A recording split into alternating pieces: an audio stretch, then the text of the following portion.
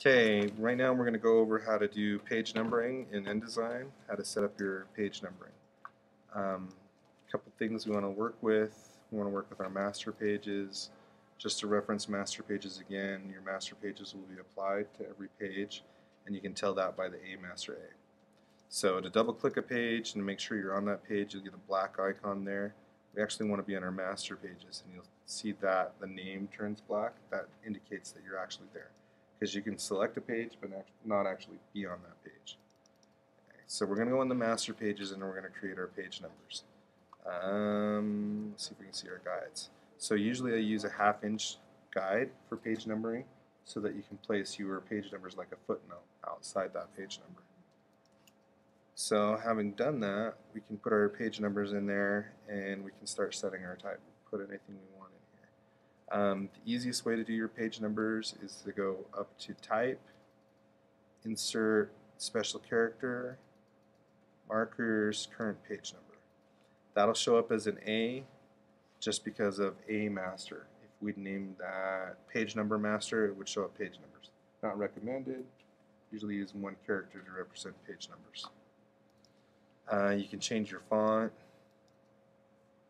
What font did you want? Helvetica? Sure.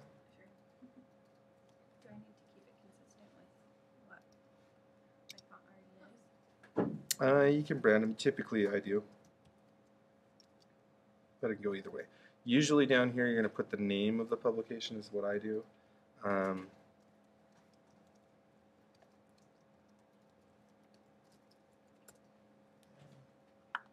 You can change these to bold, so you can format all that. That applies, and that will show up. So now as I click on page 2, it's going to show up there, and it will be page 2. If I were to rearrange those pages, say I went down and moved it right here, it should jump to the page. And we found a problem with that. We're going to undo that because we don't want to move that page. But if we were to switch those pages, we'd have a problem where it's behind it. Anytime you put something on the master pages, it's always in the back. So for this one, we're going to copy this over.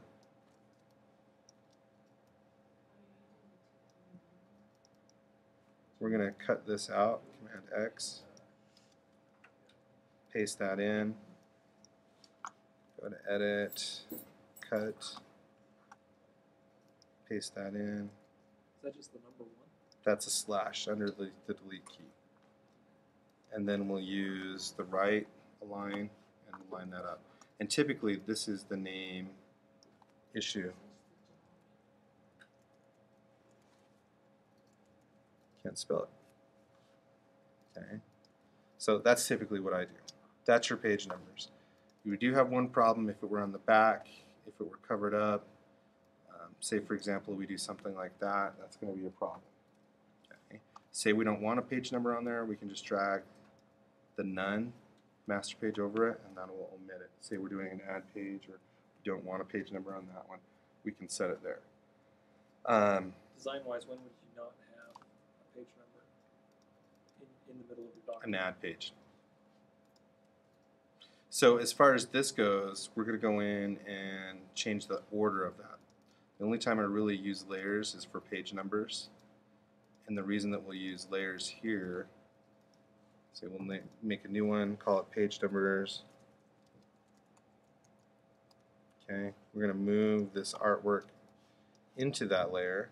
Hold Shift and click on that, and move that artwork into that layer and lock it. So that layer is locked.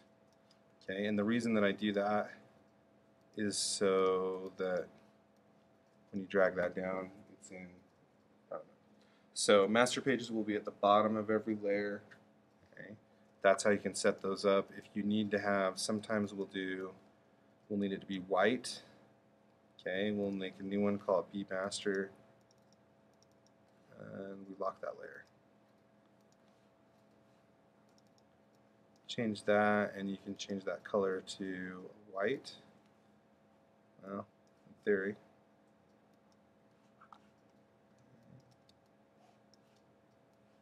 Change this one to white.